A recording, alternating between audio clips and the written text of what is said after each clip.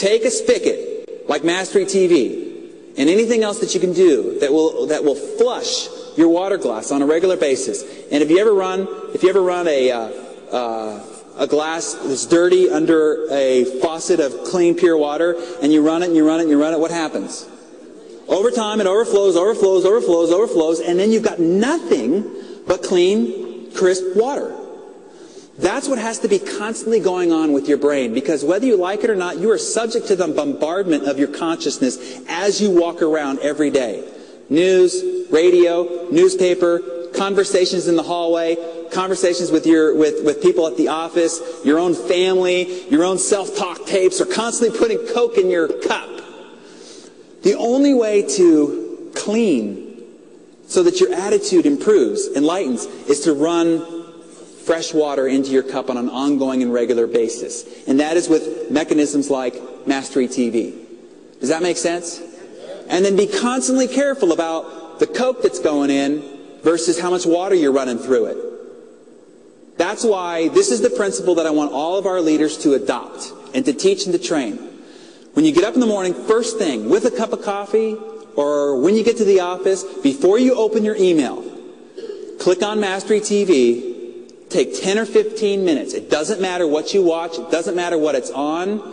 For 15 minutes, just listen to something positive. Run some water through your cup. At least create some clarity so that your attitude is lightened. It will shift your entire perspective and your attitude for the entire day. Every day, make it a ritual. You brush your teeth every morning. You take a shower every morning, hopefully, right? Except for those of us that work from home, sometimes it's not till 3 in the afternoon, right? But put a little Mastery TV into your cup every single morning. It'll alter every outcome you're looking to produce that day. So 1 is information. 2 is environment. What is the environment in which you're operating in? What is the structure of how and where you are performing from? As my wife knows, this is big for me. If the office is cluttered, it drives me nuts. If I don't have a space where I can just be totally focused and centered, and I've got all the technology mechanisms to be full steam and efficient, it drives me nuts. So consider your environment. Make sure that your environment supports the kind of production you want to put out. And 3 is associations. And this is a biggie, biggie, biggie. 1 is the information. 2 is the environment. And 3 is huge. These are the people that you are surrounded by. It is stated, and it is verified statistically, that you'll become the combined average of the 5 people you hang around the most.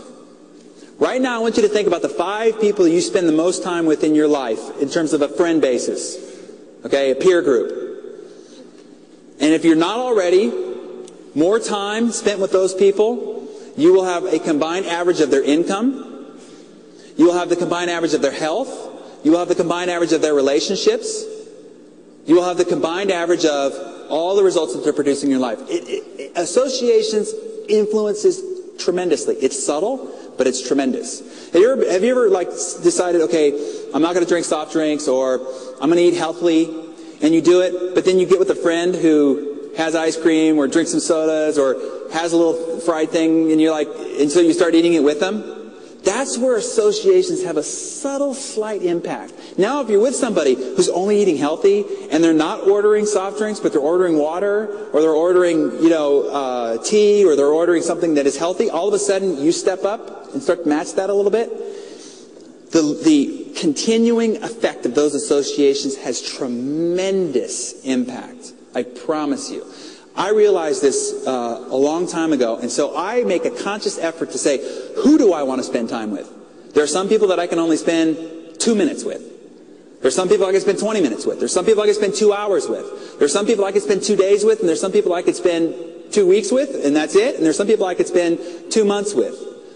And I have to determine who's a 2 minute and who's a 2 week type person, because I want to know the kind of effect that I want to realize as a result of being around them. And then, who is not in my life that I need to attract in order to help step me up a bit, so that I look at my health a little bit more rigidly, or I look at my performance in my business a little bit more excellently. Who is doing more than me that if I brought them into my association circle would help step me up a bit? And so I joined organization, the Young Entrepreneurs Organization, get surrounded by other people that are top-minded, successful people. I even brought on a mentor who is a person who's a graduate, and I wanted to include these people in my sphere of influence. And as my wife knows and some of my friends know, this person's had tremendous impact. He brought me to the next level. Jim Rohn says, if you're a millionaire, that's great. But if you want to get to the next level, try to find some billionaire friends. Try to find somebody is worth 10 million. If that's your goal and your ambition, if you want to improve your relationships, find people who have relationships that model what it is that you want to represent in your own. Because I promise you, as you watch, witness, as you interact, as you share, as you commune together, it will have an influence on your relationship that will be profound. And it will be subtle, but it will be profound. So associations is key.